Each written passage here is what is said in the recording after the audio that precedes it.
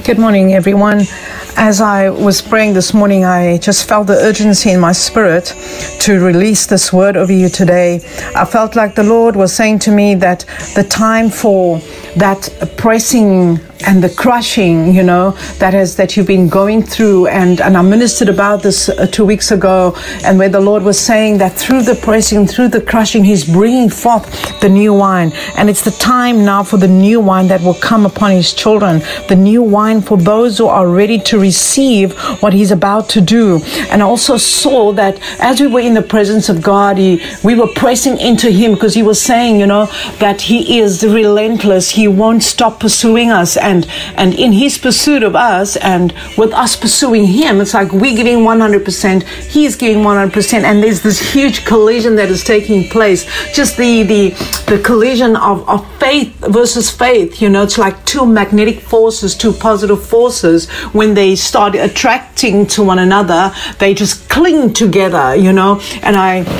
And I remember I was specifically using the example about how we should be so connected to God's word, and how His word will forever be on our lips, and that we should cling to Him, hold on to Him, be steadfast in our faith toward Him, not let going, because He says that He's going to take away and we're not going to bow down to fear, anxiety, and worry and doubt anymore, because He says in Isaiah 26 verse 3 that we should stay fixed on Him. The word stayed, I used the word to bring out the meaning of stayed. Means to be fixed, to brace, to lodge in an immovable position. Yeah, so the immovable position, because we have to lean on God's reality of His kingdom, of the reality of God's kingdom and the way that He does things, and not rely on your own human intellect. Don't rely on man's wisdom. Get your wisdom from God and lean on Him. So stay fixed on Him, and when that collision happened, I saw how the two forces comes together, and we stay fixed on Him, and He's fixated on us to ensure that the blessing that He has for us will come upon us. And this is why He's been realigning us. He's been bringing you into your position of strength, so you can receive what He's pouring out in this new season. So the only time that you can become unfixed again is when you start worrying about the things of the past, when you start taking your eyes off the promise, when you start taking your eyes off of Him. So that's when you become unfixed from what He has for you, because negative and positive will repel one another. So it cannot be attracted by a positive. So in the same way, in that nature, God is drawing to us, and He says He's drawing you to Him in the same way He's pursuing us. He's drawing Him. I just sense that He's pulling people by His Spirit, by the power of His Holy Spirit. You may feel a nudging in your spirit right now. You may say, God, this is for me. God, this is my season. This is my time. And someone may be saying, oh God, but I've been so oppressed, and I've been so depressed, and the enemy's done this and that. But God is saying, hey, don't allow him to do it. Don't give him the power over you, knowing who you are in Christ. Don't let that fear consume you. So just pray today that God will make your heart right, that you will remove all the things that has been cluttered up in your heart, that has been polluting your heart, that has been stopping you from pursuing God in everything that He has for you. Church, I just want to say to you this morning that this lesson that we need to learn today, God is saying to you, He's removing that heaviness, the weight, the burdens of the past. No longer will we walk around with these heavy bags, man. He says, unpack that bag. Get rid of those demonic oppressions, those negative words. Get rid of the things that people have been saying to you and about you. Just move away. Run away, like I said last week in the message on Sunday. Run away from people who are walking against and contrary to the word of God, because God is releasing people of power. This is the season where His prophets and apostles and the fivefold ministers will move with greater authority, because their passion is being fueled by the purposes that God has called them to be. So God, I just release your word over your people. I release your people, Father God, into the place where you have called them into be alignment, Father God, to receive that abundance abundance, to receive that overflow of your provision, to receive the overflow, God, of your word, to receive the overflow, God, of your power that will operate in their lives, Lord. We need your power. We need your presence, Father God. We cannot do anything without you, Father, because, Lord, you made us the head and not the tail. So, God, I just thank you, Father, that you open doors for your people, God, that no man can open. For those who are pursuing, God, for a new job, the Lord is saying this is your time. You've got to get up, show up, and just be there, because you've got to be divinely aligned, be in the right place at the right time to receive the right thing that you've been trusting God for. Don't hesitate. Don't try and negotiate. God is fighting for us. He will put the words in your mouth to speak, because God says this is the sign. Oh, yes, Lord. I hear him say this is the season for new voices, the season of new words. Your vocabulary is going to change. You're no longer going to say things that's going to bind you. You will say things that will liberate you, because the word of God is deep down inside of you. And I speak today that you'll be awakened, that you will step out of your physical body, that the spirit man will step out of the physical body that limits you, that you will move in the spiritual realm and move into the things that God has called you to do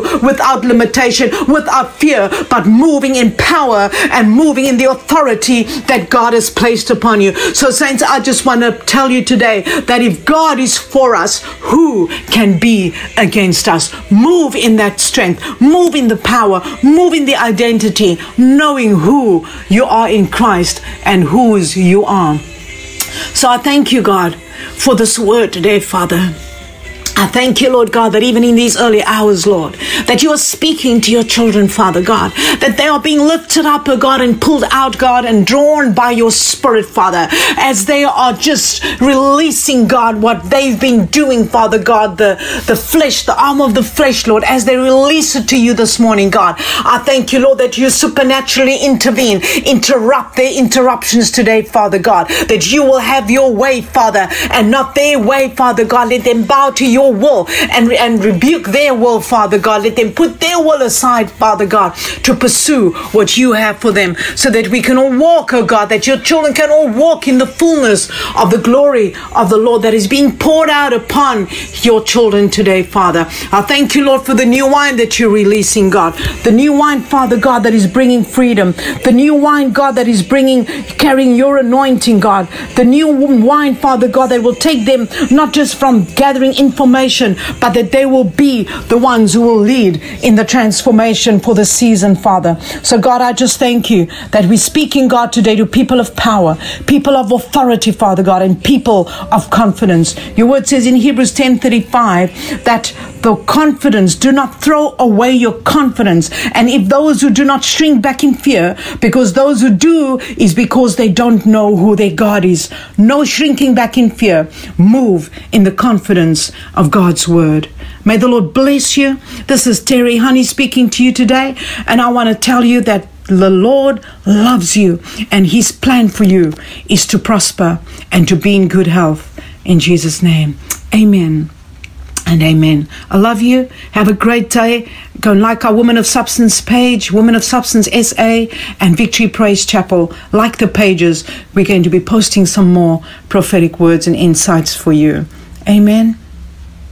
Word inspires me to live uprightly, and your presence makes me give every part I have, and this love I know, and this grace you show moves my heart and soul, causing my